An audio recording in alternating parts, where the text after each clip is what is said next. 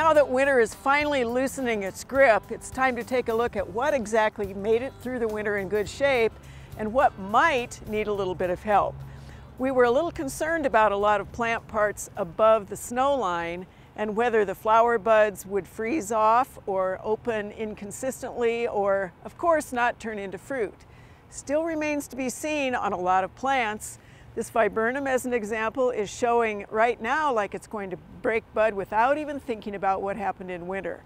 On the other hand, our New Jersey tea is showing a lot of winter diebacks, so we'll wait and see what happened with that one before we actually prune off that dead foliage.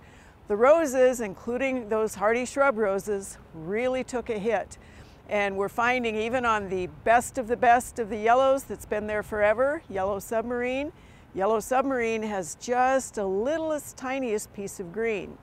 A lot of our herbaceous perennials are coming out of the ground, maybe a little bit inconsistently, because what we are seeing is perhaps instead of being a full, lush crown of the plant, maybe we have a handful of shoots around the outer edges. And again, it's going to depend an awful lot on what part of the state you were in if you had good snow cover to help with that insulation, especially when we had those abrupt temperature drops.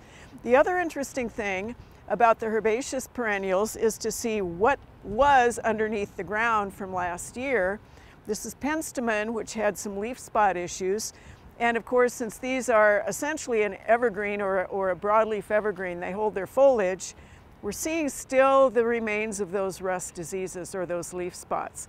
So take a look at those before you figure out what exactly you need to do with your plants, and of course before you start doing all the cutting and removing. We're seeing a lot of broadleaf evergreens like boxwood that are showing winter desiccation or damage on the south or the southwest side. That is wind, that is winter, that is cold. Again, be aware that you really probably shouldn't prune that out right now. Just take a wait and see.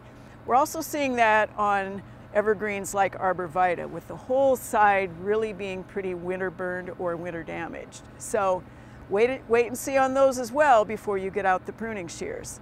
One of our huge concerns always when we have an unusual winter is the flower buds of plants that bloom very early and on previous year's wood or old wood. Peaches, cherries, apples, forsythia, lots and lots of plants like that. And whether these buds are completely damaged and are going to drop, again, it's a wait and see, remains to be seen. Hopefully they're protected enough, depending on the location, where we won't see a lot of winter injury on those. If we do, it's a matter of you're either not going to get the fruit, or if you've got too much twig dieback, which can also happen, you're going to have to be doing additional pruning on those plants. One final thought or a note on plants that were planted either late in the fall or they really didn't get a chance to get established even if they were planted earlier. Take a good hard look at those plants. Hopefully they were covered with snow, but you may find yourself in a situation where especially some of the smaller ones might need to be replaced. As we go into the spring of the year, be careful about taking all of that debris away from the crown too early. You don't want them to have to force their leaves up through a lot of it, but you also want that there for a little bit of protection if we get one of those late freezes, which of course can happen in Nebraska.